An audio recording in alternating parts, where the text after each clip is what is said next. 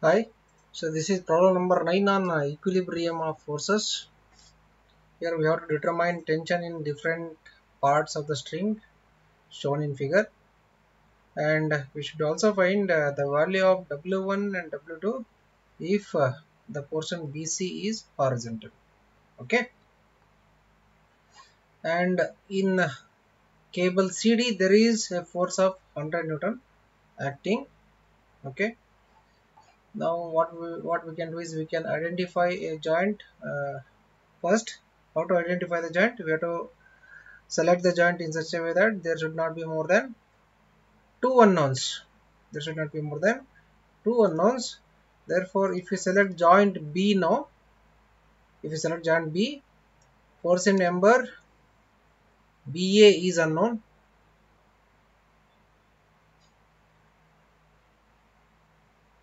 Force in member BC is unknown. Then W1 is unknown. So at joint B there are three unknown forces. Therefore, joint B cannot be selected. Therefore, if you select joint C, force in member BC is unknown, W2 is unknown, only two unknowns are there, and force in member CD is known, it is 100 Newton. Okay, therefore we will select joint C first. So before that we will find the angles at both joints and joints B and C. So angle here is 90 degree because BC is horizontal. In the problem it is said that BC is horizontal and W2 is purely vertical, so angle is 90 degree. So the remaining angle here will be how much? 360 minus 135 minus 90. Okay, 360 minus 135 minus 90, how much it will come? Let me calculate. 360 minus 135 minus 90. 135. That angle is also 135. So on this side angle is 90. So the remaining angle on the other side is 360 minus 120 minus 90. 360 minus 120 minus 90. 150 degree. 150 degrees. 150 degree. Now select joint C. Joint C. I'll let the figure of joint C alone.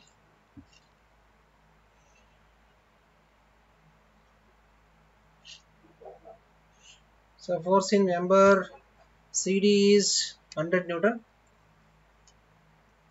100 Newton. And here we have unknown force of W2.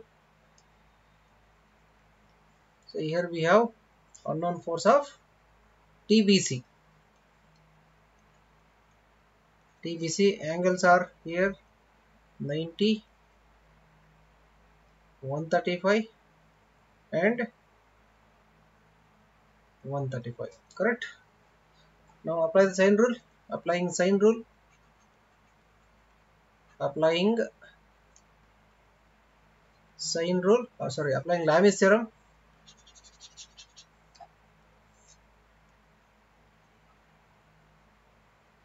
Lamis theorem. TBC divided by, for member BC, 135 degrees the opposite angle. Sine 135 is equal to 100 divided by sine 90 is equal to W2 divided by sine 135. So by considering first and the second equation, TBC is equal to 100 sine 135 divided by sine 90. By this we will get force in member BC. Force in member BC that we get is 70.71 Newton. 70.71 Newton. Okay.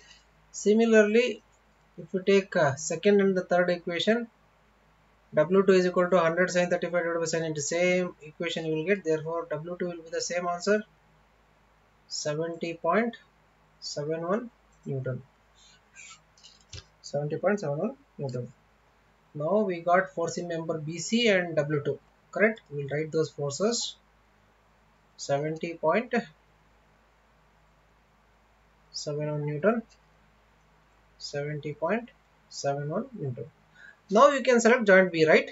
At joint B, only two unknowns now. Force in member BA and W1. Force in member BC already we have determined, that is 70.71 Newton. Now consider joint B. Joint B.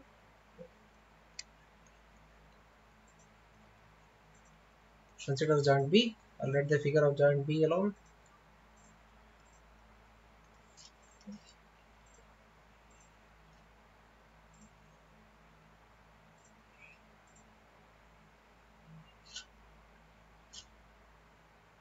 This is W1. Here TBC is equal to 70.71 Newton, and TBA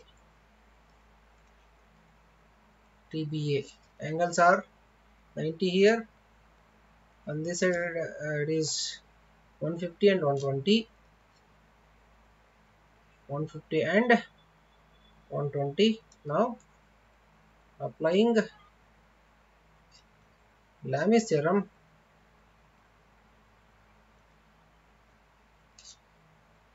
TBA divided by